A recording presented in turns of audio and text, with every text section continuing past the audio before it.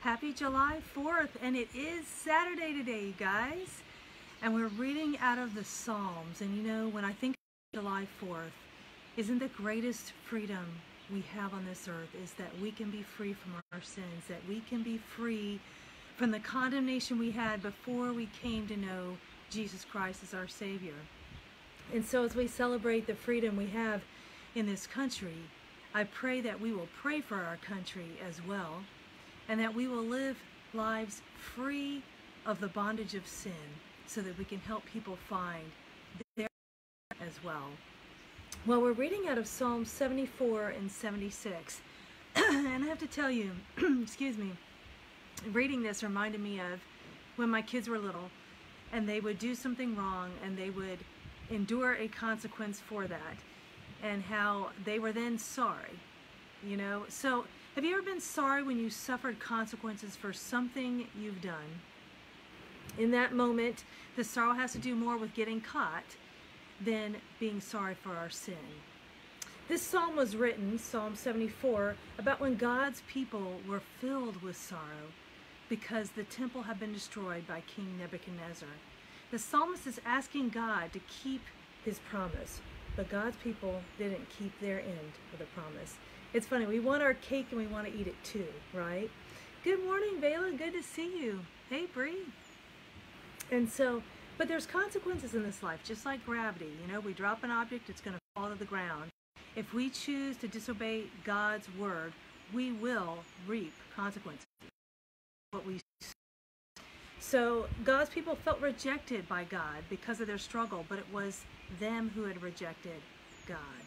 Psalm 74 verses 1 and 2 says, "Why have you rejected us forever, God? Why does your anger burn against the sheep of your pasture? Remember your congregation, which you purchased long ago, and redeemed as the tribe for your own possession. Remember Mount Zion, where you dwell." The psalmist keeps pointing out that the enemy was destroying. God met with us. We see this a few times in this psalm. And so sometimes when we read about the destruction and hardship on God's people, we feel sad and we don't understand why they had to suffer. And maybe we think about our own lives and we don't understand why we suffer. But our story isn't over, and God knows the end. And we have the benefit of seeing this psalm, right? We read it, but seeing what ended up happening. So a lot of times when we read God's word, we want to go ahead and look. If you look online, if you're on Bible Hub or BibleGateway.com, you will see in the column different scriptures that are related to the scripture you're reading. And you can see what God ended up doing for his people. So we don't have to read a scripture and be like bummed out. You know, man, their temple was... We get to see what God ended up doing. God always keeps his promises, and we have the benefit of seeing what happened after this psalm. So I wrote an article yesterday on Ezra 1 through 6, those chapters, and it was when the temple written of here in the psalm was being rebuilt. It's kind of neat how God does that. You know, we might be studying a different part of scripture and then we see how it ties in elsewhere. God brought his people back after 70 years, and he fulfilled his promise spoken of in Jeremiah 29:10. This is what the Lord says: "You will be in Babylon for 70 years, but then I will come and do for you all the good things I have promised, and I will bring you home again."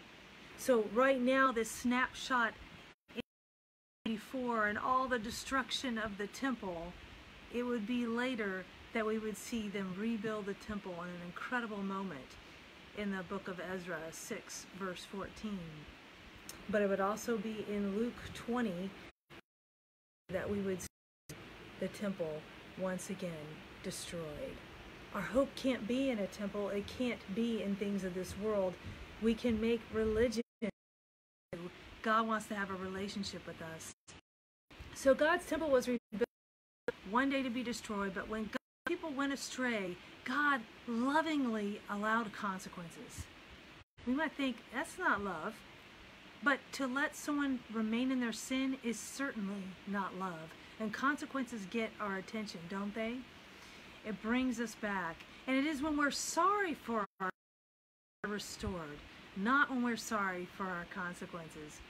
God is always faithful to keep his covenantal promises, but if we sin, we will feel a rejection that we see written about here in Psalm 74 and 75.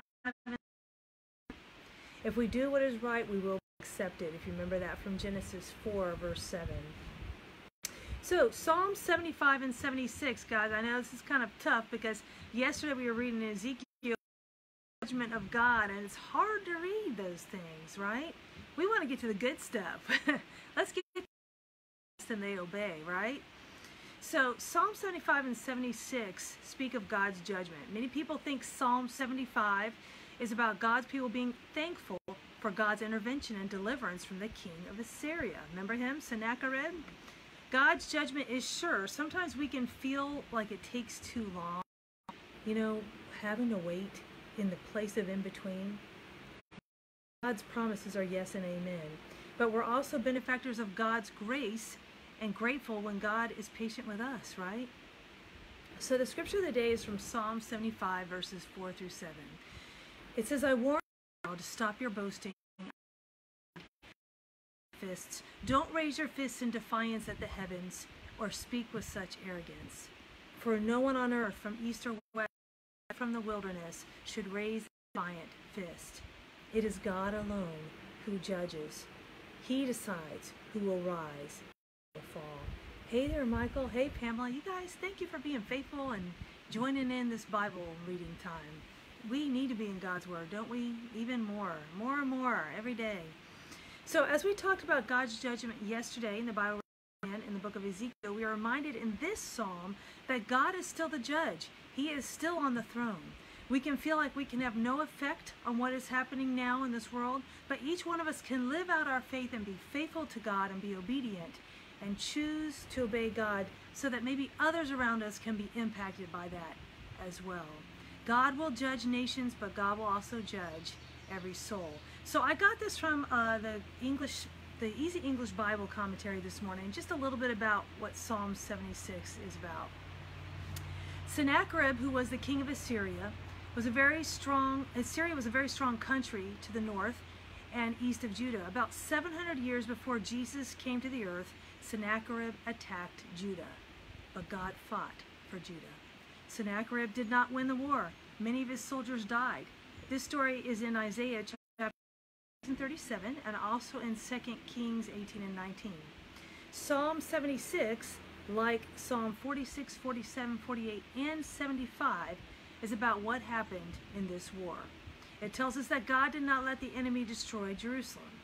In the psalm, there are two other names for Jerusalem, Salem and Zion, verse 2. Salem means peace or no fighting. Zion is the name of the hill where the Israelites built their temple. The temple was a place where they met to praise God. So, guys, Psalm 76, verse 11 through 12 has a fitting ending to our lesson today.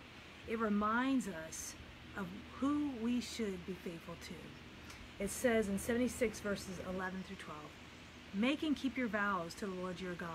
Let all who are around him bring tribute to the awe-inspiring one.